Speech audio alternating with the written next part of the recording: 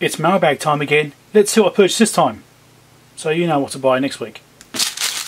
Don't forget to subscribe if it's the first time here. Click the bell icon to get notifications about new videos. Right. So this is a SMA, but if you look there, it's got 3 dB on the side of it and 6G. So it's supposed to be a 3 decibel attenuator with an SMA connection, so it's pass through. I also ordered some adapters as well to SMC when I was working on the very old Dana, and I thought I'll get a little attenuator as well because this was fairly cheap. I don't know how good it really is, who knows, but we'll give it a go anyway. I'll probably test it at some point. I hate these packets. Anyway, what's this? The hell's that? What? What? It's some wire. What? Eh? On the description it says sealing strip. I don't remember buying any enameled wire for anything. Maybe I did, I just don't remember doing it. That's odd.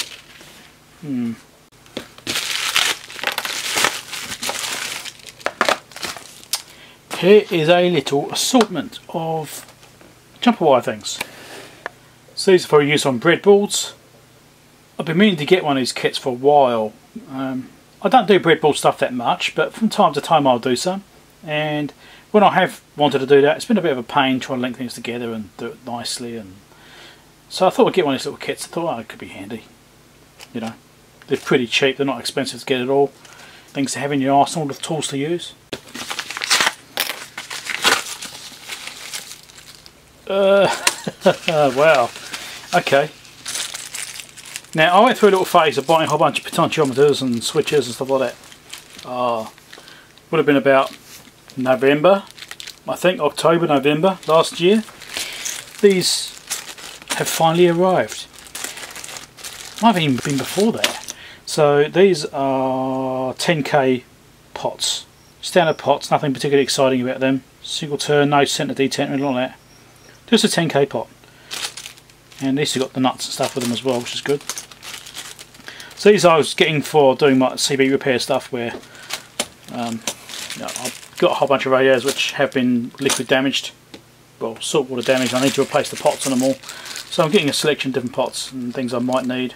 I really need to go and do those videos and actually record doing some of those repairs. Anyway, I probably have all the ones I need now actually. But those took ages to arrive, it's like 6 months. Right. If you like my mailbag videos, don't forget to give us a thumbs up as well. It helps the channel. If you want to have a chat down below, discuss things, offer opinions, please do that too. So these are like cleaning swab things. So sometimes you're trying to clean things, trying to get into really tight spots. And so with these, they've got like a little fine cotton tip on them. So if you're trying to get into like corner little crevices and stuff like that, or round components, you could use these instead of the standard cotton swabs, because these are far finer if you need to try and get right into something. It's basically a wooden stick with a cotton swab on the end of it. You can see the cotton on there very well, I don't know. Can you? Maybe? Yeah, that angle gives you a slightly better view. Always handy to have things like this. There's been times when I wished I had something finer than a cotton swab. I mean, there's been times I had to use like a tweezer wrapped in a cloth and that sort of stuff to try and get into find the crevices and stuff. So now I've got these things, so it's great. I should have got these ages ago. And don't forget there'll be links down below for all these items as well. So go and check those out.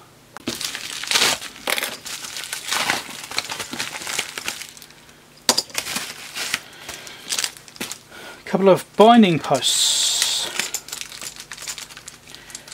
I don't remember what I exactly bought these for now. They're retained ones, so you can't lose the end. These are just be brass. I'm not quite sure what size that is. It's probably 4mm or something, is it? Probably 4mm right through. So you got a hole through the centre there for the wires. You want to do a trap wire, or if you want to do a spade. Although it's got this lip here. Yeah. It's a bit of a curious fitment, this one. The top piece will come right down. It doesn't look right. Is it just, or is it just an illusion? No. Yeah, I think I found a problem with these. So Let's pull one apart. So what it looks like is that that top clamp won't actually clamp right down.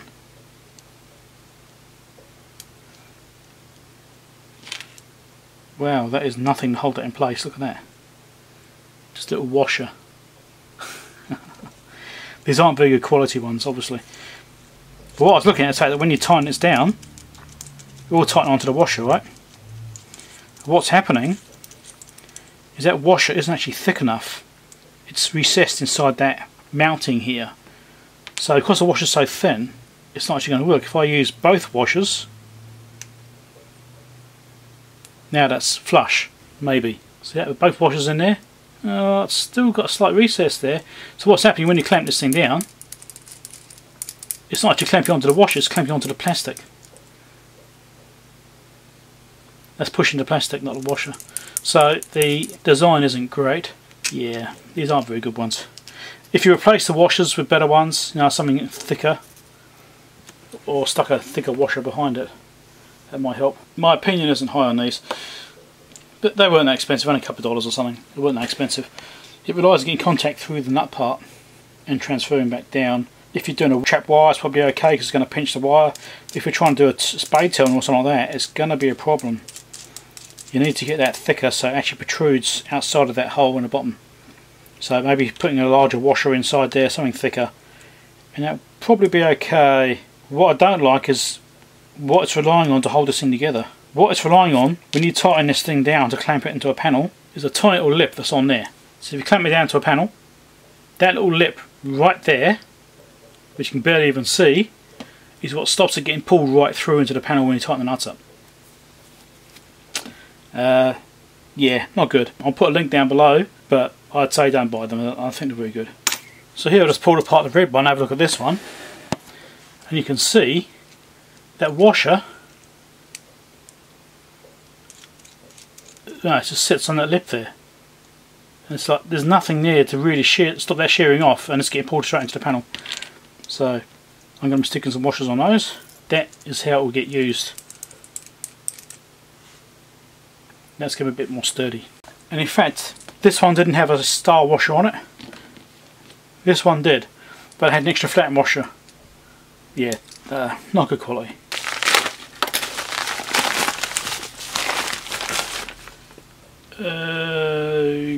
Okay, these are cable ties, as you can probably tell, but these have got these little loops on the end so you can attach them to a surface, and then you can just cable tie cables up, so it's good for doing cable management, that sort of thing. Now I've actually got some black ones of these somewhere. You know, I can find the things. Anyway, so I bought some more black ones, only these are white ones. Now the black ones, they have carbon black in the material. Carbon black is a UV stabilizer of all things, helps reduce UV exposure and makes things more weatherproof, right? It just helps absorb the UV light. Whereas these white ones, these will go brittle and break pretty quickly, you know, probably a year or so, maybe 2 years. Then they'll start to fail because they don't like the UV. Nylon does not like UV, not meant for outside use. But the ones which are black are more weather resistant and they will last okay. So this is why I bought black ones, but somehow I got white. Anyway, a bit of link for these. They're still good things to have. I've used these a few times. They've been really convenient. And now we have a box. Now I have a prediction about this box. I believe there will be items on the very bottom of the box, and I believe that it will be full of airbags on the top, protecting only the top of the box, not the bottom where it gets banged onto surfaces.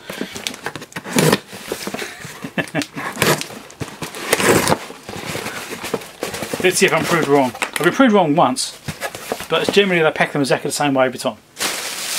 Airbag on top. Oh, no, they've proved me wrong. They've finally learned. I did give them feedback. There we go. They've actually wrapped it in the airbag. Good on them. I think they've finally learned.